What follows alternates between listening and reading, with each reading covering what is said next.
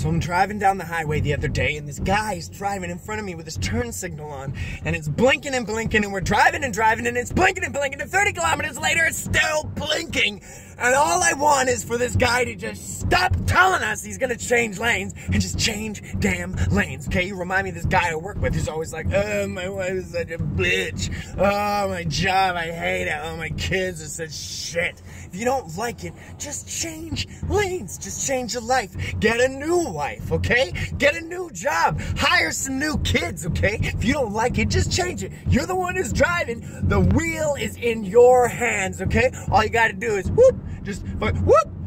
That's all you gotta do. You just change lanes, okay? It's that easy. You don't put the wheel in Jesus' hands. They didn't even have cars when Jesus was around. He's not qualified. You have the license, okay? Just whoop, just change lanes, okay? It's super easy, all right? If you're not gonna change lanes, just stay in your sad little lane, okay? And just shut the fuck up about it. That's all I want you to do, okay? All right? So don't talk about it so much. Just do it. Change lanes.